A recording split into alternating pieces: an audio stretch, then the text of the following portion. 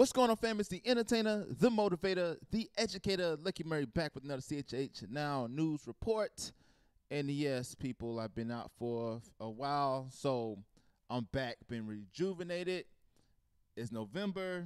The elections are over. It's a lot of stuff that's going on. I'm not going to get into all the details, but you know what time it is. Before I keep going any further, please hit that like button, subscribe button if you like the content that I do and bring. And yes, I bring content. And also, share the video if you like it, what you see. But I got to get into this, man, before I get into work and go to work and all that stuff. You know what I'm talking about. It's been some things said when I took a break. I didn't watch any CHH news. I didn't look at any CHH outlets. I plugged out because I needed some time to think.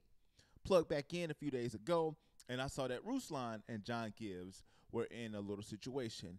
A nutshell, if you haven't seen or you're sleeping underneath the rock like I was for the past month, basically John Givez came at Ruslan and said, hey, look, I feel like I was basically pimped in the situation. Everything was good until all eyes was on me, and then once all eyes on me and Major started to look at me, then that's when things kind of went left. And now, because of that, I don't even rap no more. I'm going to get into that real quick, and Ruslan had a video. So here's what I'm going to do.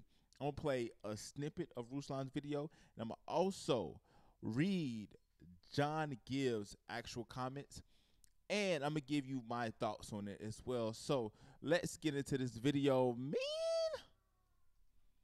So as you can see, this is a snippet of the video. I'm going to have the video actually on the description below. So go down to the description below, watch the video. Let me play a snippet of what Ruslan said about this. It's an hour long, so it's not going to be everything in context, but it's a let's do this let's do it real quick. Let's go to John Givez' explanation on his video. So basically, Rapzilla posted a video, and this is John Givez' Instagram post.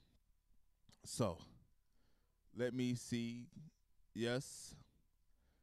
So it says, story time. In 2011, a year after high school, I was fighting a drug case for possession with intent to sell and burglary.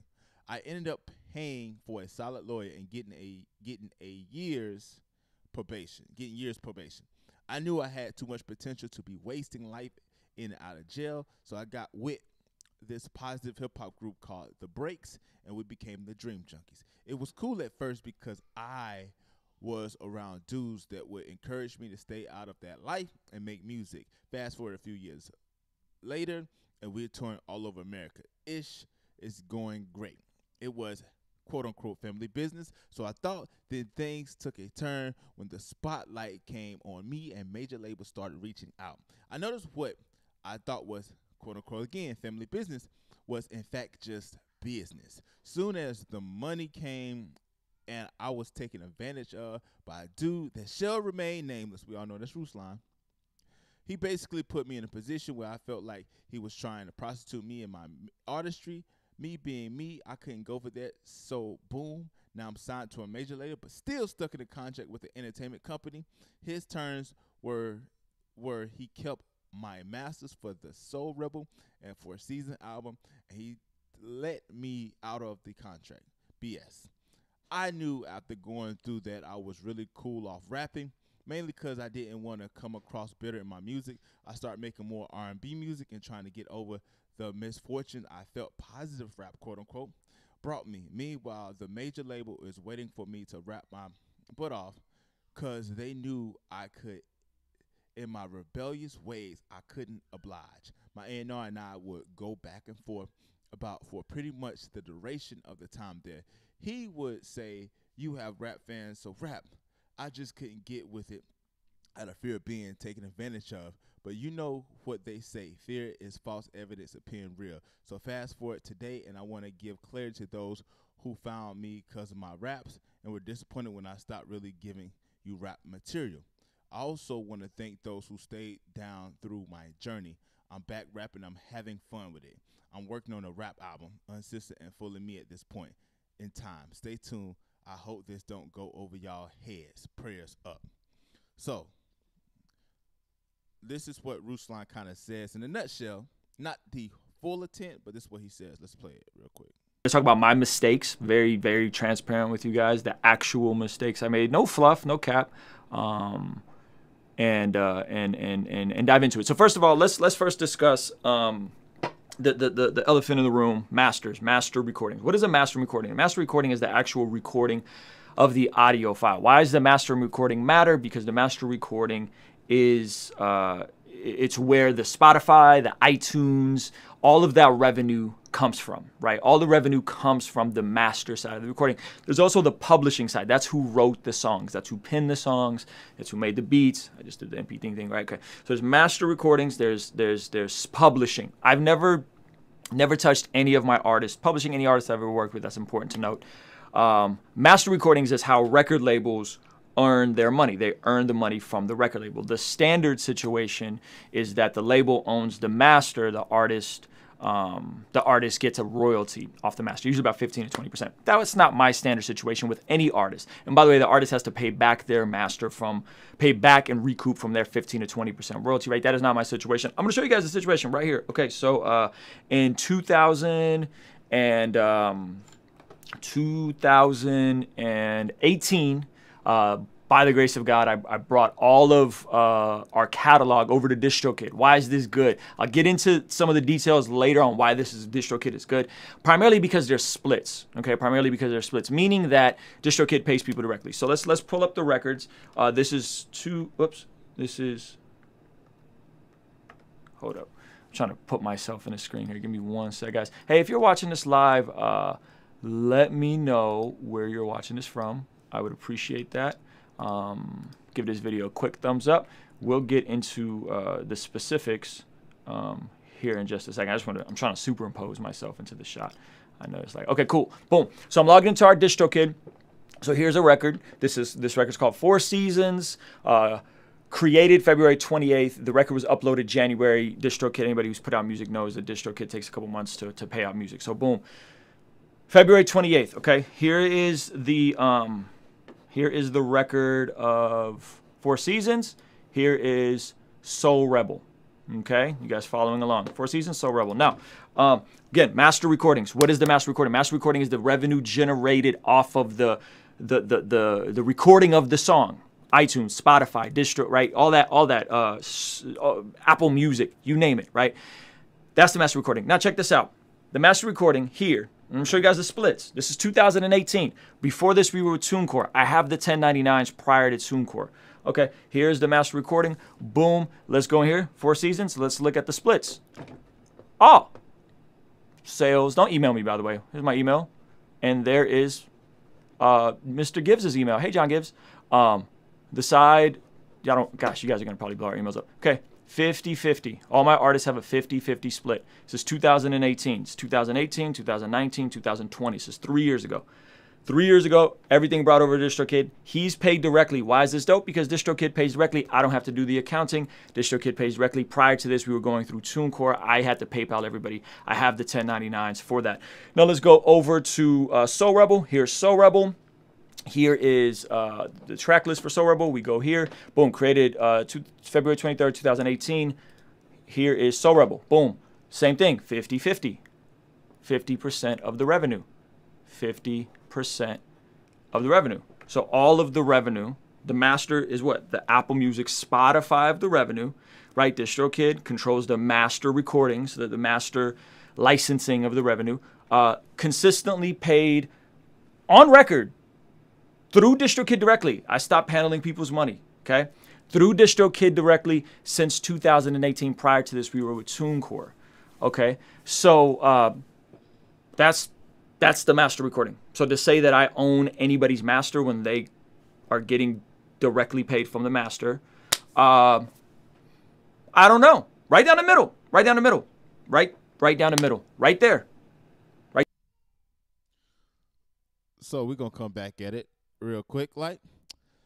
So basically, like I said, I will want you to watch the full hour video, and Ruslan goes into details of the situation from his perspective, where he went wrong with running a small boutique label, King Dreams Entertainment, and what he learned from that situation. So I watched Jay's video, Jay from the Cruise Hip Hop Corner. He said this. He said, and I mean this is not something he just kind of came up with, but this is the truth.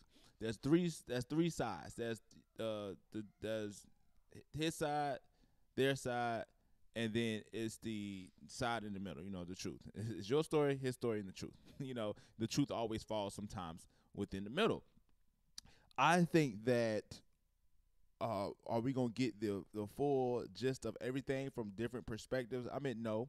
I mean, we can only go by what we heard from John Gibbs, and we can only go by what we heard from Ruslan. We can kind of make an assumption of what we personally think. I think this is an unfortunate situation where the Dream Junkies were really making some good music. I love the Dream Junkies. I thought that Ruslan was at his best, in my personal opinion, when he was a part of the Dream Junkies. Now he does make music now, and I feel like it's not.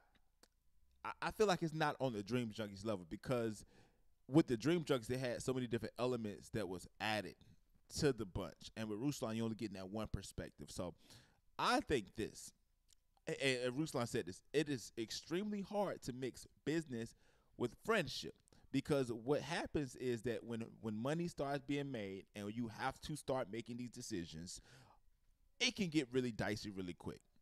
And I don't think that Ruslan and John Gibbs and even believe should have stopped doing business, but I understand John Gibbs and his situation. He wanted to really do things on his own terms. And I really wish that they could kind of chop it up, talk about these different things. It'd be kind of dope if they could kind of get on a live together and kind of hash out some things because the public really wants to know what's really good. And Ruslan showed you the splits. He was very transparent. I don't know what the situation was or how. We don't know. He even talks about the whole situation when they were signed to Interscope. The Dream Junkies were actually signed to Interscope, and how that they was going to leverage that situation to kind of leverage each other's careers. John Gibbs, Ruslan, and also Believe. So, what does this tells me? Artists, if you're watching this, always look out for the best interest of yourself. Don't sign these deals. Don't do these different publishing things. Don't do the different. It's a thing that people are doing now where they're paying or they're giving up 50% of their streaming income for promotion. Unless that is something that you want to do and that the sacrifice that you're willing to take to get to this certain level, because if you're a label and you have an artist that has zero leverage and the label is actually making you pop, you don't have a skin in the game. But if you're an artist and you already have leverage, why sign your leverage away to try to get a look? So I think artists need to become more what's the word I'm looking for? More business savvy when it comes to that. And this is very unfortunate because they were signed to like 2011. John Gibbs, Soul Rebel, and John Gibbs, what? It was Soul Rebel, and it was Four Seasons. Were really dope albums. They were amazing albums. So I'm just glad that this conversation has happened. And for artists, you have to know your worth. You have to know your worth. You have to understand, like, look here, man, the music business is quote unquote, not quote unquote, it's a business. It's a business. People are trying to make money. People are trying to feed their family. And people are going to get over on you if they feel like they can. And I'm not saying Ruslan got over on John Gibbs. I'm just speaking in general. So here's what I need you to do. I need you to let me know what you think about the situation. Comment in the comment section below. What do you think, man? What do you think? Do you think that Ruslan has a point? I think that if both sides has a point.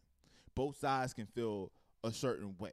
You know what I'm saying? So I'm not sitting here and say, well, John Gibbs can't feel this way because, bro, he has a perspective. He has a situation. He experienced things, whether right, wrong, and different. He has experienced these things, and he has a story to tell. Same thing as Ruslan. He has a story to tell. He has his own opinion about, not perspective, on the situation. John Gibbs has his own perspective. Ruslan has his own perspective. So we look at these different things like, how can we learn from this? Artists, get a lawyer, know your worth, and figure out your goals. If the situation don't align with your goals, don't do it. Point blank, period. So let me know what you think about it in the comment section below. Again, it's the entertainer, the motivator, the educator, and please don't forget all three. Lucky Murray back with another CHH Now. And yes, next week, I'm going to start posting regularly on CHH Now. I'm probably going to write an article Monday.